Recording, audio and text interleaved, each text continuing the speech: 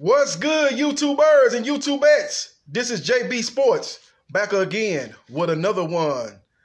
Deontay Wilder, Tyson Fury 2 press conference went down today in LA. People were wondering whether they're going to even have a press conference. You know, a lot of people were like, man, this fight is coming up real close, man. February 22nd, they haven't even had a press conference. But both parties finally came together and they had a press conference today in Los Angeles. Now, I'm not for sure, but I'm thinking they're going to do a press conference in New York, but don't hold me to that one. But if they do one for New York, you know, I'll do a video on that one too. But the first press conference, man, was kind of tame compared to the press conference they had before the first fight, man. Them guys had to be separated multiple times before leading into the first fight. This press conference here was a little bit more tame, but it had a lot of interesting nuggets that I'm going to break down in this video here. First of all, in my opinion, man, when they did a little face-off before the press conference started, they did a little face-off, and to me, man, Tyson Fury was a little bit too friendly, a little bit too playful. You know, Deontay Wilder walked on the stage like a champ, like a king, supposed to walk up onto the stage. A lot of confidence, smiling, and he stated that in the press conference, man. He was very confident, man. He said he's in a happy place. He said, you know, I'm in a happy place, and he said Tyson Fury is going to get knocked out. He say Tyson Fury can change as many trainers he wants. He say he changes more trainers than he changes his draws. He say, but it's not gonna matter. He says Tyson Fury say he was saying Tyson Fury and his fans say he won the first fight convincingly, 10 rounds to 2. Then Deontay Wilder said that if you're so confident that you won the first fight and it was in a dominating fashion, why are you making all these changes? Why are you changing trainers? You know what I'm saying? Why didn't you take the immediate rematch? You know, why'd you take 2 warm-ups before you eventually came to the table and signed to fight me in the rematch? When the fight was already on the table, the contract was already on the table for you to sign 50-50 after the first fight. Why would you do all that if you feel you won the fight in a dominating fashion and the judges cheated you? That what Deontay Wilder said. You know, Deontay Wilder said look, I'm going to knock this guy out. I'm gonna be more patient in the fight, just like I was in the Luis Ortiz fight. And he's getting knocked out. He says, Tyson Fury, you know, talking about he gonna be doing WrestleMania after the fight, and he did WWE in Saudi Arabia prior to this press conference. He said he's gonna knock Tyson Fury out the ring, like the wrestlers do when they throw one another out the ring in wrestling. You know, throw him off the top turnbuckle. So Deontay Wilder said he's gonna do him like they do in wrestling, WWE. He's gonna knock him smooth out the ring. So, yeah, man, Deontay Wilder talked with a lot of confidence. Tyson Fury had some interesting comments, man, that lead me to believe that he's in the back of his mind, he's not as confident as he's trying to portray, and that's what Wilder said. Wilder says just he's talking good, but he's talking a good game, but deep down, he don't really believe it. But Tyson Fury said that he's not worried about Wilder's right hand. That's all he got is a right hand. And that even if Wilder, he said he's had to be a fool to let Wilder knock him out with the right hand, because that's all that he's got, basically. Fury says that he's going to knock Wilder out in the second round. He said he's going to go head up with Wilder, basically. He said he told Wilder meet him in the middle of the ring and let's have a fair fight, man. Let's have a fair slugfest, a mano, punch for punch type of fighter. He said in the first fight he rocked Wilder 3 or 4 times. But he didn't have the confidence to sit down his punches and go in for the kill. He said this time under the tutelage of Sugar Hill, you know, protege of the great Emmanuel Stewart, Hall of Fame trainer and founder of Crunk Gym. He says under the tutelage of him, he's going to be a little bit more confident. He's going to sit down on his punches. And he said he's going to knock Wilder out in round 2. He says 2 has been his lucky number. He said he's been playing cards. 2 been coming up. And, you know, 2s coming up in the card game. And he's... something else, multiple things happen in his life. Well, the number 2 has been coming up, and he says that gave him a premonition that he's going to knock Wilder out in the second round. He said he's going to sit down on his punches. He say that's the reason why he changed training and went to Sugar Hill. He said if he wanted to just outbox Wilder and just be a little bit more sharp in the rematch than he was in the first fight, he said he would have kept Ben Davison. So that's what Tyson Fury said, man. So Tyson Fury said another thing. He said if Wilder knocks him out, he said he will be knocking out the best version of Tyson Fury. He says if Wilder knocks me out, he'll be knocking out the best version of Tyson Fury. So that was kind of interesting comment. Why would you say if he knocks you out? You be saying, nah, he ain't gonna knock me out. He didn't knock me out last time. I got up multiple times from the right hand in the in the middle of the fight, and in the 12th round I got up from the punches that he threw on the right hand, and I got up from it. He can't knock me out. You see how I came up? I got up in the 12th round from that devastating right hand. I'm gonna get up again if I have to. He didn't say that. He said if Wilder's catching me with the right hand, knocks me out, then he'll be beating the best version of Tyson Fury. So that was an interesting comment for him to say that, kind of like in the back of his head that he know that right hand's coming. He knows there's a good chance that he ain't going to be able to stay out of range from that right hand. And this is another thing led me to believe that he realized that he can't fight the first fight like he fought in the first fight, because he know that's not going to get it done. Because what he heard Wilder say, I'm going to be much more sharper. Look at the Luis Ortiz fight. I'm throwing my punches much more straighter. I'm not looping them. And the guy is in trouble in the rematch. So Fury, that's why Fury went and got Sugar Hill. He knows he can't outbox Wilder for 12 rounds. He knows eventually Wilder right hand's going to catch up to him and put him to sleep. So he's going to go in there and he's going to try to get Wilder out of there before Wilder gets him out of there. He's going to go in there and he's going to try to land the right hand. He says, I got 20 knockouts in 29 fights, so I got power too. Don't think I'm just some feather-fisted heavyweight like Wilder's been portraying me to be. I got power too. So if he's true to his word and he goes in there and tries to go head up with Wilder, it's gonna be very interesting, man. Tyson Fury said it's gonna be like Hagler Hearns. So if it's anything like that, man, people gonna get their money's worth paying for tickets to go see that fight and pushing that button and getting it on pay-per-view. People gonna be getting their money's worth if that's the case. So it's a very, very interesting, man. It wasn't as far as exciting. It was a little bit more tamer compared to the press conference before the first fight. But nevertheless, it was just as interesting as the first press conference. These guys, you just got to read between the lines and listen to the subliminal messages each fighter was saying and what they really, the true thoughts are. And it made for a very, very interesting press conference, in my opinion, man. So it's going to be very interesting, man. Very interesting. Let me see what else happened in the press conference.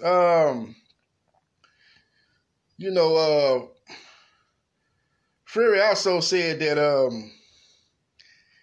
he gave Wilder a lot of credit, though. He said Wilder's got a great right hand. He said he hits anybody with it, he's going to knock him out, He did give Wilder credit for the right hand, but he tried to say he's the Gypsy King, man. He can't get beat. I'm going to beat the guy. He kept referring back to the first fight like he got robbed. He said he lost. He told Wilder, you lost the first fight. I beat you. A man knows when he wins and knows when he loses. And I won the first fight, and judges robbed me. He talked like he was just some kind of robbery. He tried to make it look like only rounds that Wilder won was the 2 rounds that he knocked Tyson Fury down in. And that's not the case. He won other rounds too. And you look at it, with those 2 knockdowns, them 2 10-8 rounds. So all he need to do, that's basically 2 rounds, 2 rounds in the bag. That's a 2-point swing. So, I mean, you got to win 2 10-9 rounds to make up the difference twice. So that means Tyson Fury got to win 4 other rounds just to make up the difference from the 2 10-8 rounds. If Wilder won 2 more rounds besides those 2 knockdown rounds, then you have a draw. Easy. That's just not enough rounds for Tyson Fury to make up to win the fight. He didn't win all 10 out of 12 rounds. Contrary to what he's been saying, his Sycophile fans said, Sickalicious fans said, he didn't win no 10 out of 12 rounds. That's crazy. In the first 6 rounds, I believe Wilder won at least 2 of those first 6. So, and then you count the knockdown, and then around there, go to Wilder, you can easily see Wilder winning that fight. Plus, the knockout that should have been called a knockout in the 12th round when Tyson Fury went to sleep, put to sleep without the NyQuil in the 12th round, and Jack Reese woke him up from the dead counting. What you counting for, man? The man is out. He's a chalk outline in the middle of the ring. Why are you counting? No other referee would have started counting at that point.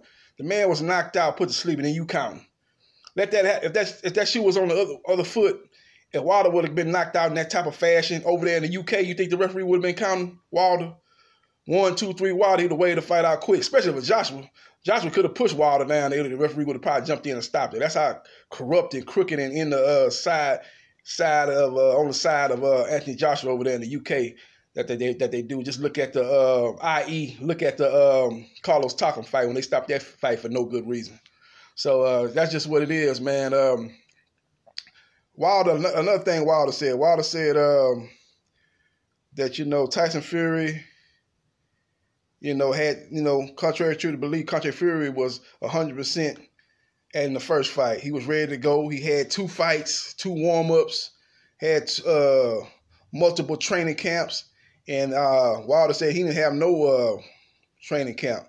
He went straight into the fight, after a long layoff in between fights because, he had wasted about months of his time trying to negotiate a fight with Team Joshua that didn't come to fruition. So he said that was the best Tyson Fury you're going to see. He said the only thing he can do is go up and down and weight, but that's the best you're going to see from Tyson Fury. He said, I can get better. It was only 50% of me. I hurt my hand. I had the flu. And that's another thing that Tyson Fury touched on. He said, yeah, you're just making all this kind of excuse. You say you hurt your hand, you had the flu, this and that. Bottom line is you got schooled in the first fight and you're going to get schooled again. That's basically what Tyson Fury was saying he was just making a lot of excuses for his lackluster performance. That's the picture that Tyson Fury tried to paint. So it was a very, very exciting press conference, man. Tamer than the first one, but still had some interesting nuggets in that press conference. Just try to break you down, man. But if you ask me who I thought won the press conference, I thought Deontay Wilder won the press conference. He had the better quotes, which was surprised, man. Tyson Fury was just subdued in this fight. He wasn't his active, outgoing self. He was still trying to talk over a good game, but it seemed like it was a lot of fake bravado. He was a little bit more tame, so that led me to believe there's only 2 options with him acting like that in the press conference. One option is he looking at it like, hey, man, we don't need to sell this fight. He said that too in the press conference. I don't need to get up here and do a lot of rah-rah talking. This fight has already sold itself based on the first fight. I'm going to go in there and take care of my business. That could be the reason why he was subdued, because he ain't really trying to sell it out. He needed to sell the first fight because coming off that long layoff, most experts didn't give him much of a chance to win that fight. So he had to sell that fight. It's either that or he's still having nightmares about getting knocked out and suffering a concussion in that 12th round. He's still thinking about that. He's trying to still think about, man, how can I stay away from that right hand? His family was very concerned for him, during that fight and after that fight. That's one of the reasons why he didn't go into that media rematch. Contrary to, oh man, he couldn't turn down the ESPN deal. They offered him $100 million. That's crazy. They ain't offering no $100 million. ESPN ain't like the Zone. The Zone throwing crazy money around and stuff like that, throwing all that money at Canelo and Triple G and people like that, and they ain't getting no return on their investment. That's why they about to go broke. ESPN is far from dumb. They was born, last night. They was born that night, not last night. ESPN is very smart. They ain't not gonna throw no $100 million at a Tyson Fury who is not known in the U.S. That was just a figure that they threw out there saying that's potentially what he can make if everything go well with him defeating Deontay Wilder and maybe putting on a fight with Anthony Joshua. He could potentially make that money, but that's not no guaranteed money that he's going to make. That's not the case. But we'll see what happens, man. We'll see what transpires, man. But a very interesting press conference. Both guys made interesting points. But I thought, like I said, Deontay Wilder won the press conference. He was just, brimming with confidence. Very, very, seemed like he was at peace at where he at in his career. And he just looks like he's a guy that knows he knows he's got that power and he knows how to deliver that power to get his opponent up out of there. And that's what he's looking to do against Tyson Fury. Tyson Fury is saying he's going to go toe-to-toe with Wilder, something that he don't do. He likes to box, be on his toes, slip and move, very awkward type of fighter, give different angles, and move around and use his skills. But he say this fight here is going to be like Hagler Hearns. He said he wants Wilder to meet him in the middle of the ring, and he want a toe-to-toe firefight. That's with him saying that, it means that he's saying I ain't confident that I can outbox Wilder like I claimed I did in the first fight. He don't believe he can do that. So he's going to go toe-to-toe. That's why he brought in Sugar Hill. Fighters out of that Crunk Gym, they're seek and destroy type of fighters. Thomas Hearns was a good boxer, but he went in there with a seek and destroy type of mindset. He went in there to try to knock fighters out, as you seen he did with Roberto Duran. And as he did, like I said, with Duran and people like that. And he was able to knock down Sugar Ray Leonard twice in the second fight. Had Sugar Ray Leonard beat in the first fight before he wore out, got tired, and succumbed to stamina issues in that fight and a lack of chin. But you see what he did with Hagler. He had Hagler bleeding and all over the place. blooded him up real bad. Referee was thinking about stopping that fight before Hagler came back and won. So Thomas Hearn has been a seek and destroy type of fighter since he came onto the scene in boxing. So most of all those fighters that come out of that Kronk gym. Michael Moore was a guy that had good, strong power at heavyweight. You remember the fight with Burt Cooper? That was one of the greatest heavyweight fights of all time. That go right up there with Foreman Lyle as far as a back and forth battle. I ask you, if y'all ain't seen that fight, Google that fight, Michael Moore, Burt Cooper, and Google George Foreman, Ron Lyle. You ain't gonna get no better action-packed, toe-to-toe battles than that in the heavyweight division. So those guys that came out of the Kronk gym, those guys are that ilk. So that's what Sugar Hill has been understudy or Emmanuel Stewart up under that type of that style of fighting, man. That's what he's gonna try to implement with Tyson Fury, the Gypsy King. We'll see what happens. We'll see what transpires. But all in all, pretty good press conference. Like I said, a lot of interesting nuggets. And I want you guys that see this video, man, that watch the Wilder Fury 2 press conference, to leave your text to me, man, and to me what you thought about the press conference, who you thought won, and what were some of the things that you thought raised your eyebrow about what each fighter said, man. Leave your comments in the comment section and let me know what you think. This is JB Sports, the man, the myth, the legend. Holla.